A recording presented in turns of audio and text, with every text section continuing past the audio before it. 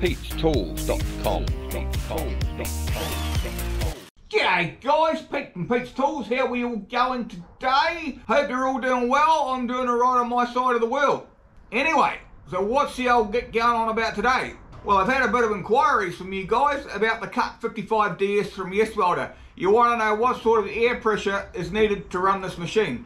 So what I thought I'd do today, we'll have a bit of a laugh. I'll see if we can run this machine on this little air compressor here.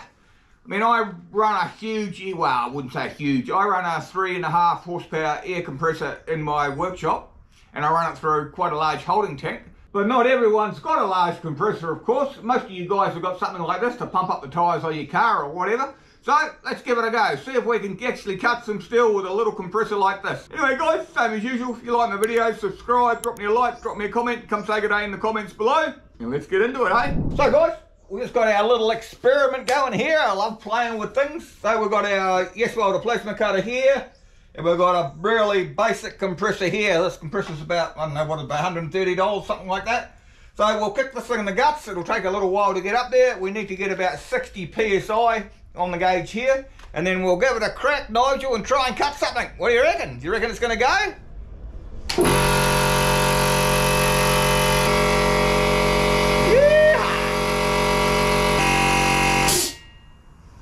Right guys, I've got this set at about 110 PSI on the gauge here, and we're poking out about 100 PSI there. So if we back this down to about 60, then we should be about right.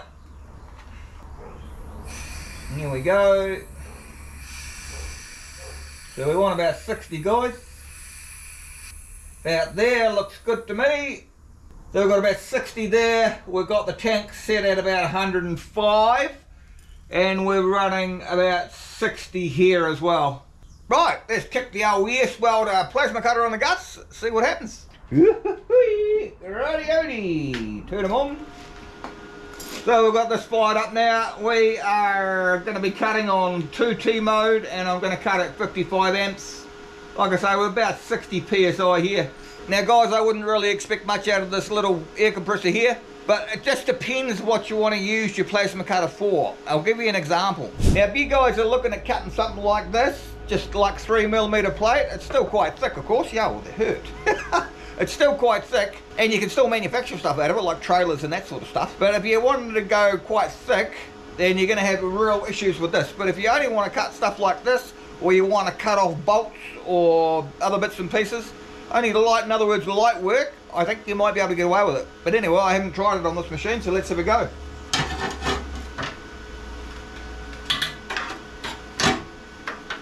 Once again guys, with these little plasma cutters, put your earth as close to what you're cutting as possible. Otherwise you're going to lose a little bit of power, and you don't have that much extra power to play with to start off with. Alright, let's see if this little compressor can handle anything at all. It might not even work at all.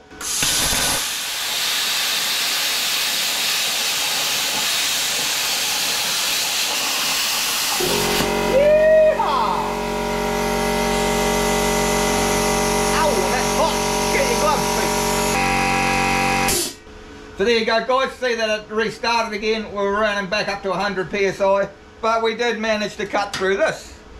You know what I mean? So like I say, it just depends what you want it for. If you want to cut big huge sheets of metal, this is going to be no good.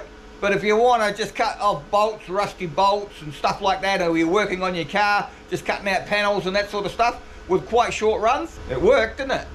Let's see how thick we can actually cut. Right here guys, we've got 5mm now, so this little compressor will probably struggle at 5mm. But anyway, we'll give it a crack, Nigel, and we'll see what happens, eh? Now before I do this guys, I'll show you a little trick. If you're only cutting short lengths like this and you've got a limited amount of air, what I would do is back this down from 60, I'd go like to maybe 50 PSI, and it just gives the little compressor just that little bit more time to react. So if I back that down, here we go, what are we on? I'll go down a little bit more. Got it back down to 50 PSI guys. Let's try cutting it, eh? Rightio guys, let's try cutting it. Yeehaw!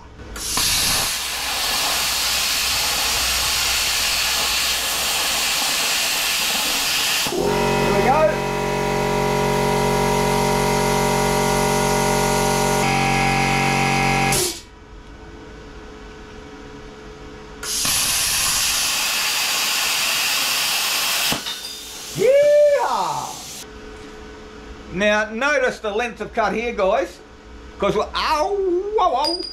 cutting a lot thicker. It uses a lot more air to push the plasma through, because we're trying to go through a thicker barrier, in other words. So you just notice that distance compared to this distance here.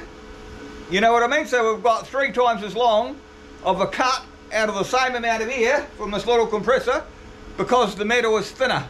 So in other words, the thicker you're trying to cut, the more air you're going to have constantly at a pressure.